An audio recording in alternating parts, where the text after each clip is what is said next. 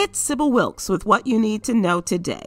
It's Friday, December 11th, 2020. Number 1. President-elect Joe Biden has selected foreign policy expert Dr. Susan Rice to lead the White House Domestic Policy Council. The former U.S. ambassador to the United Nations and national security advisor during the Obama years may play a major role in Biden's Build Back Better platform. The Domestic Council is expected to deal with ongoing front-burner issues of race relations and healthcare, especially during the current pandemic. This appointment is expected to bolster the claims of a more diverse and representative Biden administration. Number 2, Michigan State Representative Cynthia Johnson, a Black Democratic lawmaker, has been punished by Republican lawmakers and stripped of her committee assignments after she posted a video on Facebook in response to harassment and threats of lynching. In the short 3-minute Facebook post, Ms. Johnson issues a warning to Trump supporters, telling them to walk lightly. The video, Republicans say, threatens supporters of the president and is un-American. Number 3, during a conversation this week with a coalition of Black doctors, faith leaders, and academics, Dr. Anthony Fauci urged African Americans to have confidence in the COVID-19 vaccine. Recent polls find that African Americans are less likely to get vaccinated than any other ethnic group. Dr. Fauci acknowledged the history of mistreatment like that of the Tuskegee syphilis experiment, saying he fully respects the skepticism felt by Black Americans. Number 4, Johns Hopkins University announced this week that its founder and namesake, who was believed to be an early and staunch abolitionist, actually owned at least 5 slaves, according to new research revealed in census records. University President Ronald J. Daniels said the school plans to join the University of Virginia's association, Universities Studying Slavery, which researches founders and the people they enslaved. Daniels added that while there are no plans to rename the university, the goal is to change the narrative,